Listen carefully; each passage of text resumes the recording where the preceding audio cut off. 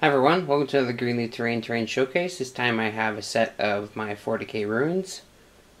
I think there's 19 of them, and I painted them up in a kind of regular gray scheme with some weathering. I'll jump the camera off the tripod and we'll check them out a little bit closer. Starting at the front here, we got some of these small guys, just filler pieces. And then we have a variety of balconies. All the balconies have pillars, some of them are broken. Some of the pieces are a little bit larger than others. Like this big guy, there's that big guy, and that really big guy. And then there's some medium-sized ones.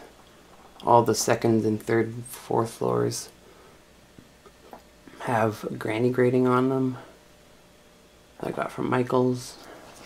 The bottom has just the foam core done in the tiles. All the corners and some of the other edges on the balconies and stuff are hit with plastic card. Everything's painted up metal and that's all weathered up.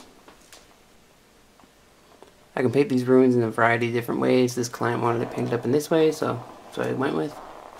There'll be a full set of pictures up on my Facebook, and a link to that will be in the description below.